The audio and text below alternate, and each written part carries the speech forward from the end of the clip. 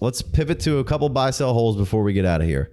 And I think, you know, the very first one on the list has got to be Puka Nacua, because how can it not be right now? Our Lord and Savior. And so what do we do with Puka Nacua right now? I mean, first of all the guys that said you can't draft wide receivers in the 3rd round can't even be in this fucking conversation. You guys got to go to the back of the fucking line and shut the fuck up from now on. I heard one of them being like, if I had a Puka Nacua, like, shut up. You don't have him. You don't have him? Shut up. You don't get to talk about what you should do with him. That's a stupid statement to make in general, and I'm not here for it, and I hate your staunch attitude. Everybody makes mistakes, right? Sure, we miss a ton. But the way you go about it with this Puka, it could never be good. Right. And you better solve it. Right. Look at the historical Shut the fuck data. up. All right. Enough. Anyway, so at this point, the answer is you gotta hold. if you could get a first and get out of Puka Nacua right now, you're not taking it? Depends. Is it project? I mean, I know it's hard to say this early, but is it a team that I don't think is going to last? So it's going to be a mid to high first. I mean, I'm tempted, but if it's a late first, I think I'm holding, man. You caught lightning in a bottle. You ride this out.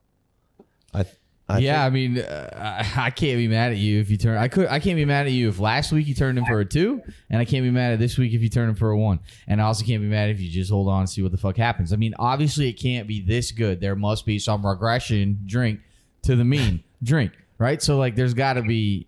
And Cooper Kupp's probably coming back. They did say that they expect him back in week 5, so it wasn't. There's still not a big thing in the air. At least McVay was like, we do expect him back. Right, we put him on short term. I am 10 times more excited about watching Rams football after these last 2 weeks. Yeah, Stafford looks great. Offensive line is protecting. I don't think he's been. Well, they finally got to him. He got sacked once or twice, I think. But the offense looks back to be a McVay well-schemed offense. Speaking of other guys who probably couldn't be good either, Kyren with his 4.6 40 time. Right, we'll get to Kyren just a sec. So I don't think you can lose by moving off of him for a first. You caught lightning in a bottle. So if you want to go either way, I can't necessarily argue with you. I think I'm mostly in your camp of that. I got this guy. Like, if you're getting 15 targets a game now, Cooper Kupp can come back and but then what does he drop down to 10? Right. I mean, I can't see a world where you go down and all of a sudden he's only getting 3 or 4 targets a game. Right off the rip, right? I mean, so that would be the next argument for the people who are anti-Puka would be that Cooper Kupp comes back and now Cooper's the hog and Puka's not worth what you could have got for him, so you should have got what you could have got for him. 20 targets? Oh my God. Is anybody got any other thoughts on that, rationale? Yeah, I mean, he's playing the role that we thought he would play, and it's not the Cooper Kupp role, it's the Robert Woods role. I mean, shout out to Matt FF Dynasty, so at Matt FF Dynasty. But I mean, snap position by year 2021 for Cooper Kupp, slot 56.7, wide 37.6, and other, so just gadget plays, 5.7. Puka Nacua so far in these 2 weeks, slot 29.7 and out wide 70.3.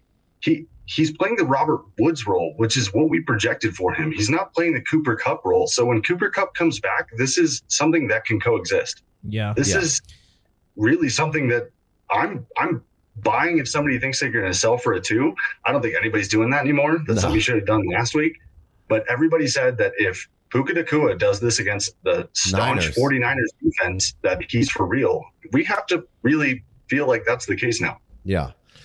I mean, we've seen this with some guy. We've seen it every once in a while be lightning in a bottle and fade away. And then we've seen it, be Tyreek Hill, who's, one of the best receivers now. He's nowhere near what Tyreek Hill speed wise, but I mean, there's not much like one of the Rams offense been ridiculous. He's not when they had 2 great wide receivers. I mean, thank you. You know, and don't get me wrong. It doesn't look like he's doing anything extra special out there. He just is exactly where he needs to be right when he needs to be there, and his hands look as sure as any hands. Like he's making incredible catches, and Stafford's playing out of his mind. Like that week 1 corner route or what he just somehow he barely, it was like a fingertip catch, but it was like, how did he even make that throw? How did he even see that? Much less make that catch in such tight quarters and keep your feet in, Yeah, he's playing like a veteran out there and being exactly where he needs to be. He's fit, and it's definitely his skill set and his ability to run these routes, these intermediate routes, are jiving perfectly with what McVay's doing right now. And it's just a perfect storm of. Well, speaking of the Rams offense, we've even seen Tutu Atwell take a step forward Right. as a usable piece in this offense. Who do you think's getting pushed to the side, Tutu or Puka? So, Van Jefferson is the answer. for sure he's the answer. God. But so yeah, no, I think. All right, so how about any of the first round wide receivers from the rookie draft? Essentially, like where would you kind of take Puka Nacua in the rookie draft right now, if you could? Would you? Is there JSN? No, he would be.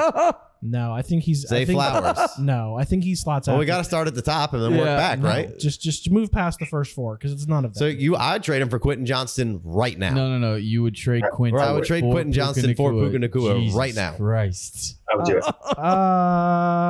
Done. Like I think I'm bailing on Quentin Johnston. Give I'm me going him. to take Yeah. Puka Nacua. how about Jordan Addison? It's not the fact that you can; it's the fact that you don't have to, and you can still probably get a piece with it, and people think that they're still getting ahead of you. Yeah. No, how about Probably holding Addison. how about Addison? Addison's looked pretty good thus far too. I think I'll hold Addison.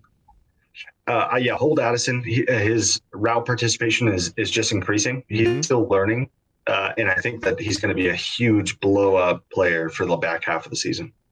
All right, how about tight end premium Dalton Kincaid? Kincaid. Puka. Is Dawson Knox? Really?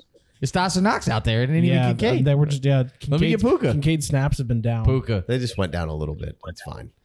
I think I still lean a little Kincaid, but it's close to Puka. Laporta or Puka? Laporta's been solid through 2 weeks too. Laporta for you and premium?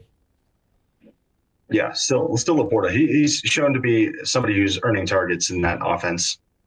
But then is that pretty much it then for the first round or for the rest of the rookies He's in this over class all the at this running. He's point? over all that second tier of running backs. Is there anybody else? I'll send Mayer for him. Does that work? Yeah, I don't even know if that's happening. That's probably not happening right now. He's on the no one's plummeter list. trading you Puka for Mayer. Right. No. So I mean, I think that's it, right? Yeah, there it is. So all right, let's go to Kyren Williams, buy, sell, hold. What are we doing with Kyren Williams? Because he also seems like a league winner right now, like somebody who not sure what the long-term plan is going to be with him, but I think he's certainly, giving you a ridiculous boost week in, week out. And once again, is he for real? I don't know, but Akers got benched and he was good against the Niners. Yeah. That's, what bar do you want to cross here? It's really hard to say right now. I mean, I think I'm holding Kyren because I can't move off for what I think he's going to sell for still. It's tough to see this continuing week to week. I think this offense being at the fact that, again, I know we're just using the Niners and it's a divisional game, that they went there and the offense functioned like we saw the offense function week one. I don't think it's an anomaly. So I think this Kyren usage worked. Who they got? I think it works the rest of the season. I don't know what it does long term. The only thing that scares me about Kyren is the fact that Jonathan Taylor is still in the Colts. Because the Rams were talked about a team that was interested in Jonathan Taylor. And if you can get Jonathan Taylor at a discount, listen, if Jonathan Taylor comes and ruins my Kyren, I'm gonna live with it. I'm just saying. I'm just saying. But you're talking about buying Kyren. I'm a little... I don't know if he's the long-term answer. He's looked pretty good thus far, but we've been talking about some running backs. There's been, none of them have been as great as you want them to be outside of a few. I mean, Kyren's been, very solid through 2 weeks. So there's no buy action with Kyren. What are you paying for him? I mean, at this point, would you buy him for a 2? I think so, right? Kyren? Late 2? Any 2. I mean, at this point, it's got to be any 2, right? You can't make that designation at this point. I guess we gotta wait and see, man. Right? Because if they bring in somebody, who they could bring in anyone. My point is they just functioned, and he just functioned really well. Yeah. Why? And can he carry the load though? They need somebody else. They still have what's his nuts who used to play for the Broncos. I know it's not Ronnie Hillman. Royce Freeman, and Zach Evans isn't even making the. He wasn't active this go around. It was Ronnie Rivers. Jake Funk. I think Jake Funk's on the Colts. Jake Funk is on the Colts. Oh, he was. Fantasy Tech said he lost us, but man, I think I'd buy Kyren for a 2 right now without much of batting an eye. Like obviously, if I'm a competitor, Like I need running back. You're not getting a whole lot of running back production from anywhere right now, and he seems like I mean, if you lost Barkley or Dobbins or who knows what's going on with Chubb. How about Kyren for a 2? Are you back? There we go. So Kyren for a 2. Would you buy Kyren for a 2? No, I'm holding for a 2. Honestly, I think he's too big of an asset to your team right now for a team if you need an RB that I'm not moving him. Would you rather have a 2 or Kyren? He said it right. KG heard it wrong. He did say it right that time, Case. Would you buy Kyren for a 2? Oh, yeah. Sorry. He said it right that time, and I got it wrong. How about that? Yeah. Hey, you win some, you lose some. We just can't get it right today. We'll take it. All right. You win some, you lose some. Hey, you could say that phrase after anybody says anything that you don't know what to say back. You say, hey, well, you win some, you lose some, and they will always agree with you. Yeah, that's the way I feel about Alexander Madison. You win some, you lose some. I get, oh, my God. All right, let's go Nico Collins here, since we've talked about him and Stroud just absolutely slaying right now. Wide receiver 6, 5th in yards. He's put up 14 and then 27 this past game. He's got to be near the top of the list. He's yards per route run. He is yards per route run 2.86, so that'd be up pretty high. 14.48 8th in yak, which this offense is kind of a 49er sort of off spin, so there's going to be some yak available in that Bobby Slowick offense. And Nico just seems like he's kind of sliding right in there and potentially could be him and Tank the 1-2 go to. Robert Woods isn't going to be long for this offense. He's only 15th. They could be. That's still pretty good for There's no way in the world you thought Nico Collins would be 15th in yards per route run at this point. He's 11th if you go to 20%. Well, you got to go to 20%. There's no. So what are we doing with Nico? Is there, I think you're not. There's certainly no. If you could get a first in one way, shape, or form, you would take it right now, right? Yes. Yeah, absolutely. So we're not quite there. But what would be the buying price point for you for Nico? Because I'm mostly holding for me. Or a player similar. 2 2s, not 2 Atwell, but 2 2s. I mean, yeah, 2 seconds. Let's see here. How about Jahan Dotson? We talked about him earlier. Dotson. No, Dotson for sure. Dotson for sure. Okay. How about Calvin Ridley? A little older, had a good week 1, down week 2. Yeah, I think I'm gonna stick with Ridley. I mean, I'll send Collins for that for sure, unless I'm getting something on top. How about Christian Kirk? Collins. I think I'd pull that trigger. The usage for Kirk has scared the shit out of me. He was out of my lineup week 2. Obviously came in. Zay missed some time. They were in 11 a lot, which he's not even playing really a ton in 2 personnel right now, which is weird. I think I'd make that move. Absolutely. I'll take Collins. Zay Jones being out and basically, like, if he had 2 feet down, really sealing this game away, and we feel a lot different in week 2. Yeah. Jerome Ford just hit a 70-yard rushing touchdown, so he's fucking it. Stop sending strays at my guy. All right. Let's see. I think Bateman's kind of out of there right now. How about Keenan Allen? Would you swap that out? You said Keenan for what? Collins. Nico Collins. Yeah, I could turn Nico. I could turn Keenan into Nico. I mean, Keenan's gonna ball. So if I'd be that guy that wants something on top, but yeah, I'd do it. Yeah. All right. So that's a nice little Nico. How about Tank Dell? Is he on the radar for you yet? Came in, got 10 targets. Buy my dude. Yeah. I agreed. I got him in a ton of places, so I don't have to buy him. I traded into that third and grabbed him a lot. But seems like this could be a really fun pairing for a long time with CJ Stroud, right? And CJ Stroud's showing us something. So these are all pretty good buys for me with Nico and Tank. I think your boy Musgrave is a buy right now. How do you read that? Solidly. Yeah, absolutely. I think that the utilization's coming. I think that he's had really great route participation, which we knew he would have. It's just there hasn't been enough ancillary pieces that have stepped up outside of Dobbs and now Reed that have kind of made him a factor more than I think that it's coming. Let's just put it that way. Yeah. I think that we're going to see more and more targets over the middle for Musgrave for sure. Yeah, agreed. I got Javonte Williams as a buy. I think they're keeping the usage a little lower. I think he looks like he's back. He doesn't look like he's limited by anything. I think they're kind of keeping the usage down a little bit. He looked pretty good to me in these last 2 games. I haven't seen much of. I'd be buying Javonte. I haven't seen much with P. Ryan. I don't think that anybody's selling is the problem. I don't think so. So long. I don't think so necessarily either. But I mean, maybe just people are week to week with this thing, and he's not producing necessarily, and some people don't care about the rationale. So I think there could still be a window open. He didn't come back and just shut the window completely, I guess is kind of my point. So I mean, feel it out. But what are you buying for? I mean, I think I would for sure send 2 2s. That's no problem at all. Yeah. And I mean, there's a chance that, if I could do a late first, but we don't know at this point what the late firsts are going to be. Yeah. But the value stayed strong all offseason, even coming back from an injury for the most part. So it feels like it's at least semi-insulated for now. I like that they're kind of working him back a little slower. I don't know if the Broncos are any good or not. Russ doesn't look good. I think he's leading in completion percentage, but that's the thing for me. I don't think I'd pay a 1. I don't think I can do it. I really don't with just how the offense has looked as a whole. I think that it's going to be very weird on a week-to-week basis. I would like to. I think the talent was there. The injury definitely derailed things from him gaining steam to this point. But man, I still have no faith in Russell Wilson actually being a thing on a week-to-week basis. So I think that really caps him. Would you sell like Swift and a 2 to get him? I mean, I think you got to all day long. No, you wouldn't? No, I wouldn't do that. All right. How about anybody else here? Swift and a 2 for Javonte? Yeah. I'd take that swing. You might get, you're probably pretty close to getting Javonte for Swift, right? Just straight up? Yeah. I mean, 28 straight up, carries? would you get it done? Would you do it straight up?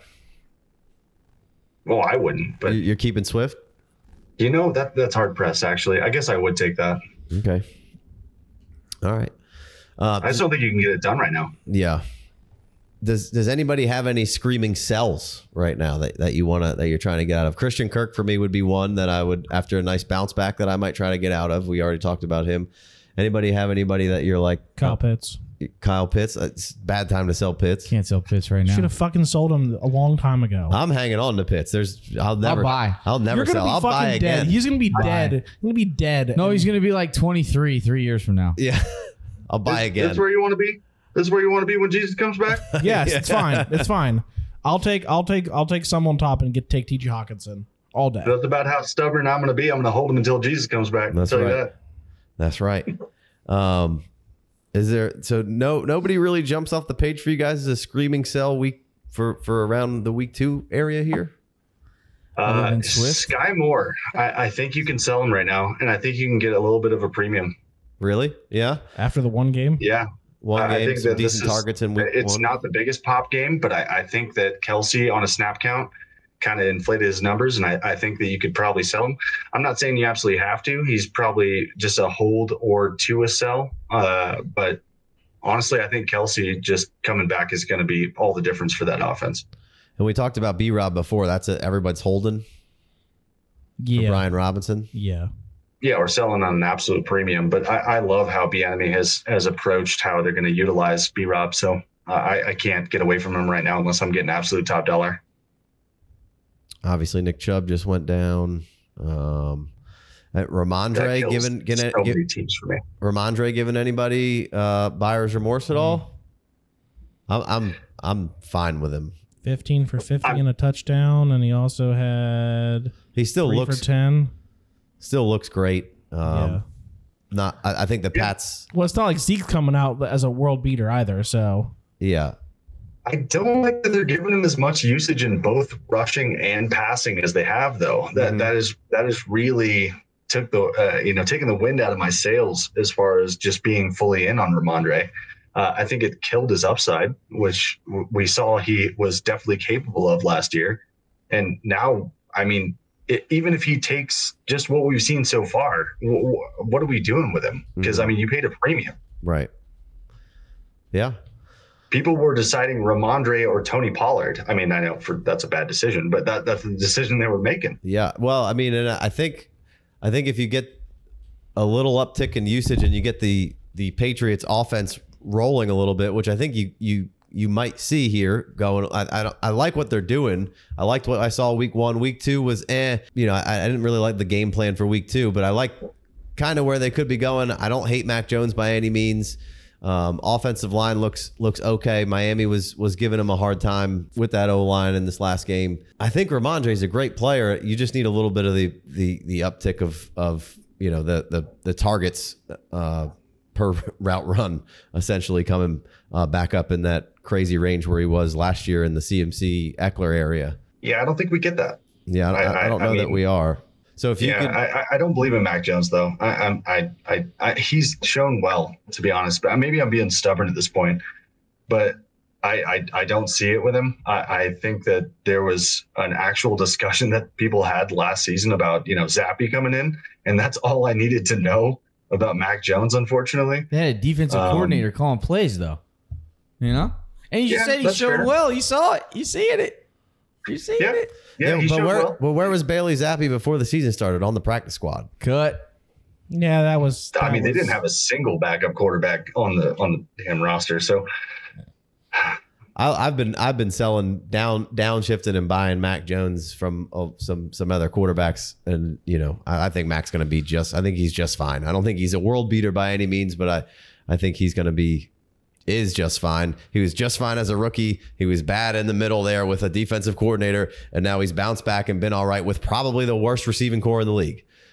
He's definitely one of the players that I'm okay being wrong on, because even out of college, I mean, he was a good player. It's hard to really say he was going to be bad coming out the gate. And the Patriots have shown multiple times that they really don't need a ton to keep the offense moving and really just be predicated on defense and just let somebody manage them to a win. But he's shown well these last 2 games. I can't be too upset with it. I've seen bad from Mac Jones. I have, and maybe I'm just holding on to those bad games. How about last one here? James Cook coming off a big game. Anybody want to get out from James Cook if you can, or are you a believer, or how are we feeling? I could definitely get off James Cook right now. Depending on what the offer is, he hung around in drafts this season because he was really hyped last year and then didn't give you what you wanted. So he was that uptick, higher ceiling home run swing kind of thing in the 8th to 10th round startup range, which was kind of hard to avoid at some points, especially if you waited on running backs. So if you took a little gamble there, you're seeing a little value uptick. You could probably upgrade yourself from James Cook to something better. Yeah. Would you go from James Cook to B-Rob? Sure. I think you can get that done. I think that people will probably have more faith in the Buffalo offense than they will in the Washington offense. So I think that's something you can get done, and I absolutely would do that. Would you do Cook and a second for a first? Very roster dependent. I don't think you're getting first straight up for Cook. I mean, maybe, but I think you're probably more likely getting 2 2s. You probably got to hold in week. That's probably his price range right now for a first. I'd use him to upgrade players. Yeah, I think he's that's where I'm at too. Yeah, I think I traded. I forget what I did trade James Cook right before a draft a couple weeks ago, and I forget exactly what I traded him for. Maybe David Montgomery in a first from somebody who had been after him all off season long. Just kept coming. I just kept turning him down. What was the deal? I think I might have got James Cook. Got rid of James Cook for like Montgomery in a first or something along those lines. That's a lot. That's a good deal. Did you have them at gunpoint? Hey, people like guys. They keep coming. You keep turning them down. They keep upping offers. You say, all right. I sold for what could be considered low at the time, but it was preseason, and I got David Montgomery and Puka. Nice. Nice. Well, I do want to give a shout out to Derek Brown, who's been a big Puka guy, and a shout out to Matt Hicks, the educator, who's been a huge Puka guy. So you gotta give people love when they're. Have you been a big Puka guy? Is that why you're broing me? I challenged anybody to pull up receipts on when they were in on Puka to beat me, because I actually have it on my Twitter profile, X profile, that Puka gang. Like I've been in very, very early.